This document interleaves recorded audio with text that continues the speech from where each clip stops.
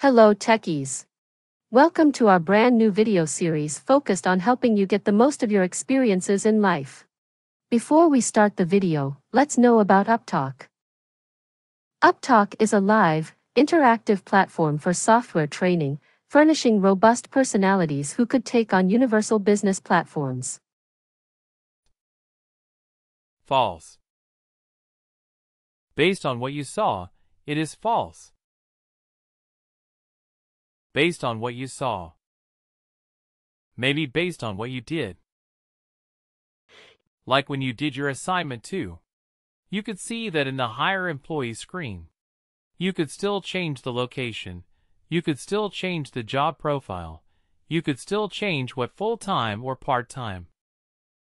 Those things you could change, correct? So that's why you said false. Which is true, which is correct, which is the right way of answering. But now let me show you one particular parameter. Again, it's like, let me show you one particular parameter that will change everything.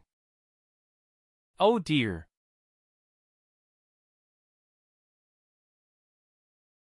Oh no, yeah, it logged in.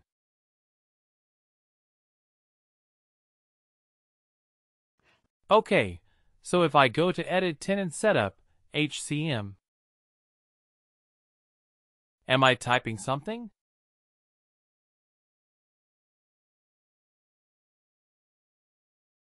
Edit Tenant Setup, HCM, OK. There is a global parameter that controls whether this is true or not.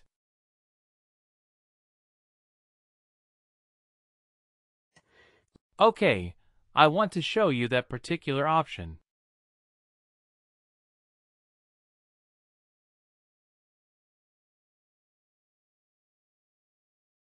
Where is that option? It should have been here only.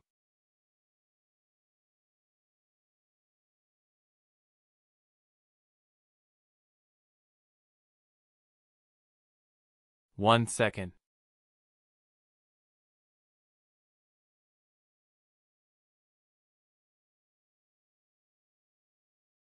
Exactly here.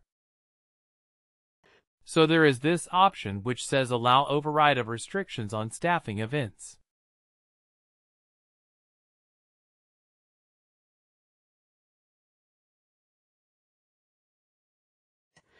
Okay, if I allow this, then you would be able to change. Okay, but you are actually doing all the tasks as Logan McNeil. So you are the one who is creating the configuration, so you can change it definitely. But if you are hiring as a recruiter or a hiring partner, you would not be able to change it if this is unchecked. Whatever is filled up automatically in the hiring restrictions, like the part-time or full-time, or let's say, if it is the location or if it is, like a regular employee, the worker type.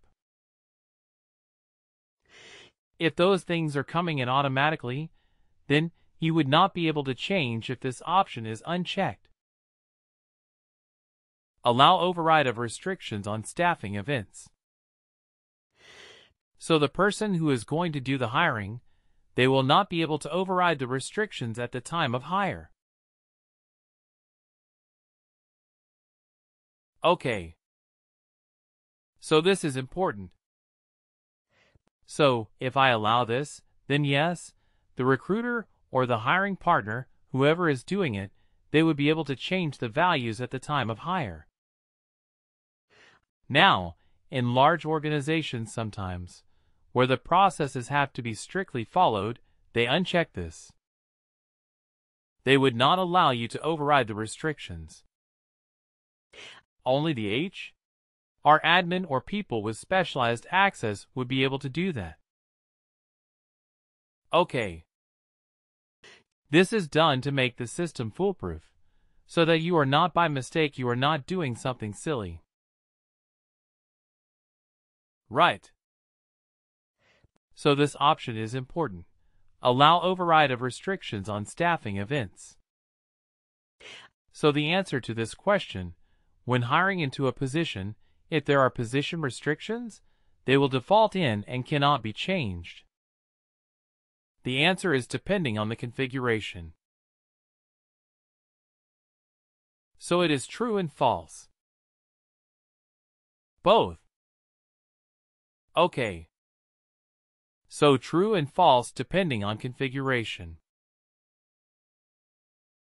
Right. The next one. The pre-hire object is separate from the employee object. What do you think? Let me create a pre-hire object. False. Yeah, both. Well, it is true. The pre-hire object is separate. Let me show you. You'll say, "Hey, Krish, you don't say this before and only after you ask the question. Then you tell me the answer." Well, yes, that's how we remember better.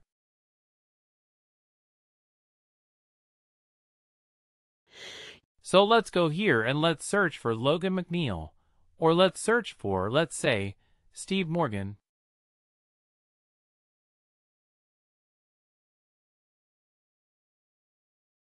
Steve Morgan.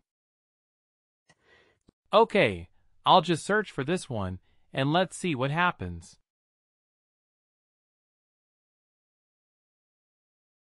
Okay, now see.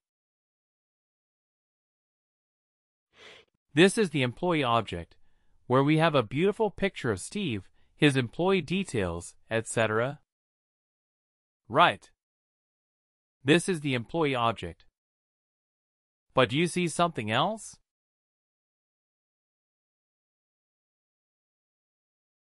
A pre-hire. And here is the employee.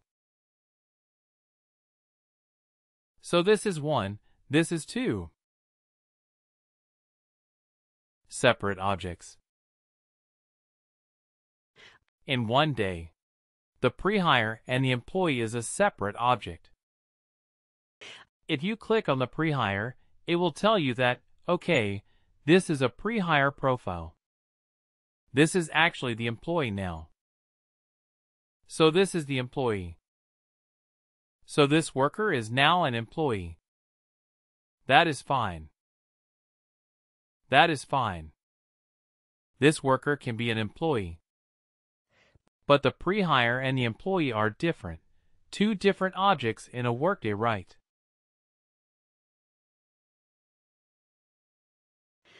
They're related to one another, but they are not one and the same.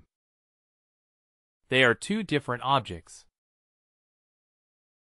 Okay, I think this is yeah. Anyway, they are two different objects in Workday.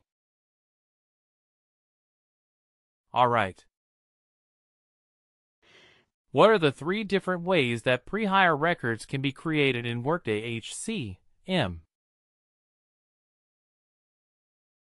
Manually integration and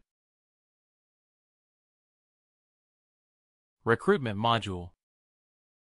Workday recruitment module. Workday recruitment module. Yes, three different ways. Manually. That's what we used as part of the training. That's what we did. Then using an integration with an ATS, or it can be using the Workday recruitment module. That's correct.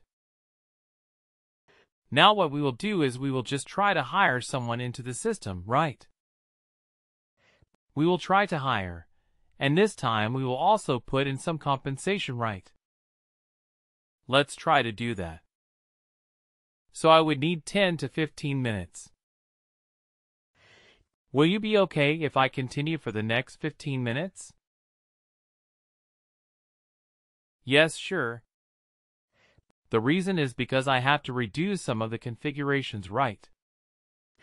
I have to create those salary plans, and allowance plans one more time in this particular system because it is not there. Okay, that's the reason. Okay, and before that I would also. So we created some compensation eligibility rules. Let's start with that.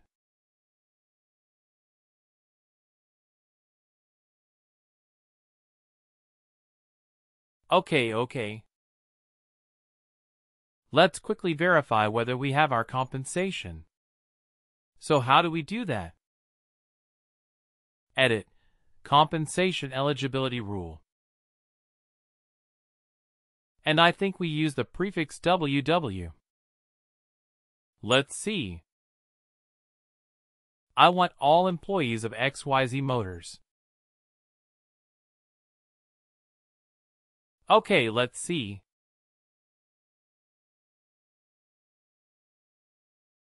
So we said, organization and superior organizations, XYZ Motors, perfect. Please do like, share and subscribe to our channel. For more information, contact us at sales@therateuptalk.com.